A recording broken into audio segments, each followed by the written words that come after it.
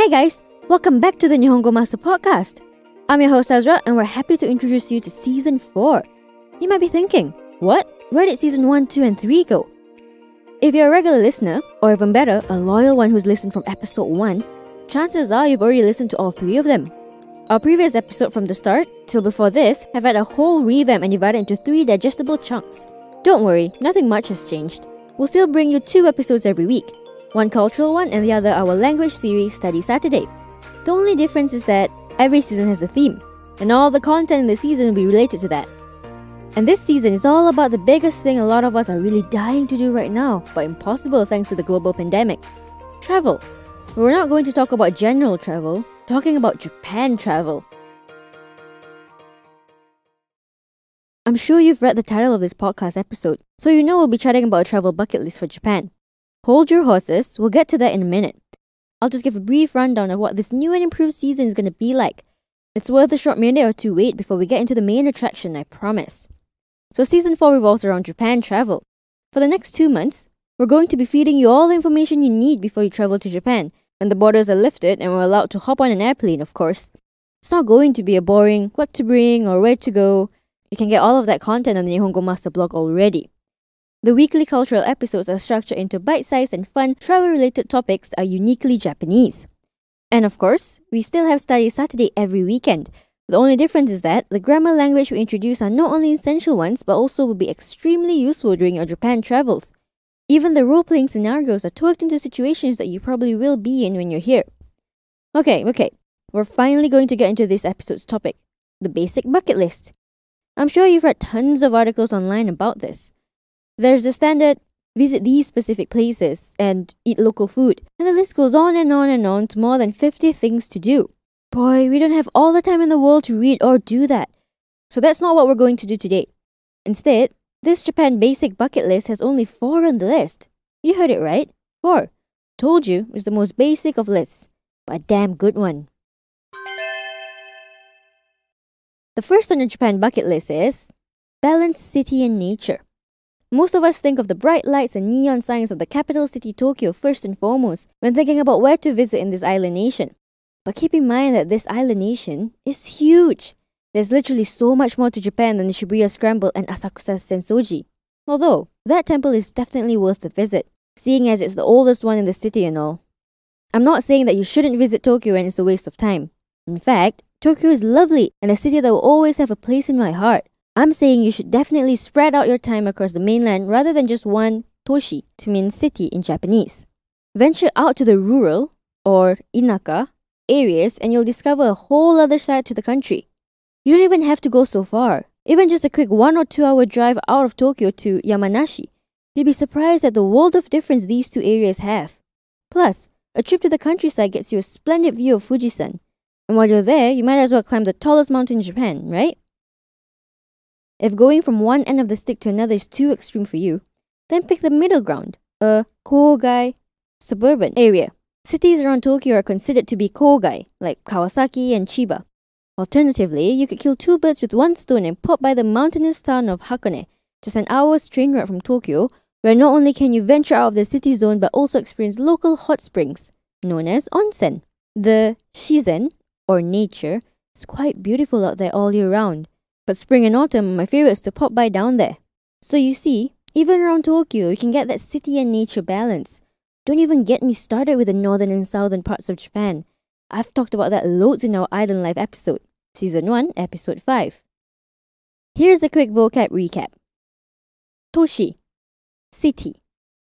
Inaka, countryside or rural. Kogai, suburban. Shizen, nature. The next on the bucket list is drown in spirituality. Scattered around the country are shrines, jinja, and temples, otera. Even with a walk down the street your accommodation is at, you can come across a few local ones. Of course, there are a few that you should have at the top of your jinja to otera list, like Sensoji and Meiji Jingu in Tokyo, as well as Fushimi Inari Taisha in Kyoto. Oh, by the way, fun fact, Taisha and Jingu are also other ways to call a shrine. Taisha actually means grand shrine. During your time here, never stop visiting these holy grounds. If you're visiting various cities, Visit a few of them in each one. There are some up hills making you work for the view, and others in hidden caves where you can pray for a deep desire. There was one shrine that I went in Fukuoka called Tazaifu Tenmangu Shrine, where it had a small cave. I had to really find it though. It's believed that if you make a wish in that cave, it'll definitely come true. A friend of a friend wished to be married, and the year after she went there, she actually did. But anyway, if you're not sure whether the holy grounds you're at is a temple or a shrine, look out for tori, a traditional Japanese gate that's usually red and marks the transition of mundane to sacred ground. If you see one before entering the grounds, then it's a shrine. Either way, it doesn't really matter. Even Japanese people themselves don't really take note of the difference. At both places, you can get omikuji, which is a fortune slip, to see if you're going to luck out this year. Now, let's quickly recap the vocab. Jinja, shrine. Another way to call a shrine is jingu. Otera, temple. Taisha, grand shrine. Tori, the red gate. Omikuji, fortune slip. By the way, if you haven't checked out our official website yet, why not give it a browse? At Nihongo Master, we offer efficient Japanese lessons that are quick, easy, and fun for Japanese language learners of all levels, from beginners to advanced. Our smart tools will assist you in areas where you need a little bit of a push and congratulate you on the ones you've aced. With a community of over 50,000 Japanese students, you're not alone on your learning journey. Make new friends and improve together with our point system, collecting points as you go along. Ask away any questions you have on our group discussion pages. There's sure to be others as well as our Japanese instructors that are quick to answer. You can also take Nihongo Master with you on the go and learn Japanese as you trot the globe. Practical, right? The third on our list is to immerse yourself in culture. This is going to be a brief point, but every city that you go to will be sure to have a museum, or Hakubutsukan. The land of the rising sun has quite a story to tell, even about the times of when it wasn't known as Nippon. I mean, sure, you can read about them online, but these museums have information that you cannot find anywhere else and artifacts that you can see with your very own eyes.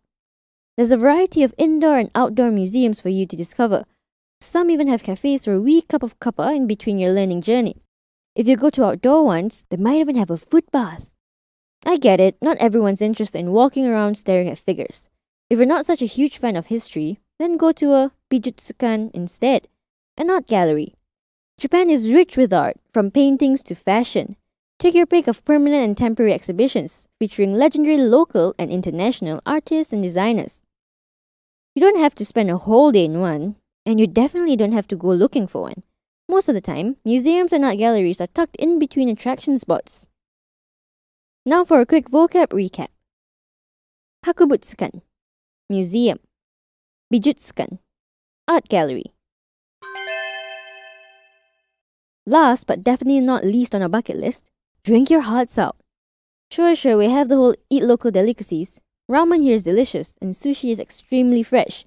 And if you really want to know more about washoku, Japanese food, we have a whole episode talking about it. Season 1, Episode 6, The Munchies. But what no one really tells you is that the island nation is the best for sake, a term in Japanese used to refer to all alcoholic beverages. I bet you thought of Japanese rice wine when I said that. But for that, we say Nihonshu. Get your fill of all the alcoholic drinks this country has to offer. Different cities have local breweries as well, so you can go on a beer tasting trip around the nation. If you're short on time and can't afford to hop between city to city, don't worry. Your local bar by your accommodation has got you covered with the standard namabiru, draft beer, and a range of cocktails. In fact, some places have nomi hodai, an all-you-can-drink deal where you can drink all you want, for a certain amount of time of course, and for a bargain price. Make some friends and have a nomikai, a drinking party. Here's a quick vocab recap. Sake, alcoholic drinks. Nihonshu, Japanese rice wine. Namabiru, draft beer. Kokteru, cocktail. Nomikai, drinking party. Nomi hodai, all you can drink. What did I tell you? Our bucket list might be basic, but it's still extensive, getting you doing the things you can only do in Japan. Head over to Nihongo Master blog if you're interested in reading up on them some more. And if you're keen on picking up some more Japanese for yourself, you can find us on Twitter, Facebook, Instagram, and the official website to learn more. Thank you so much for listening in. Join me in the next one where I'll be walking you down another avenue of Japan's rich culture. Mata ne!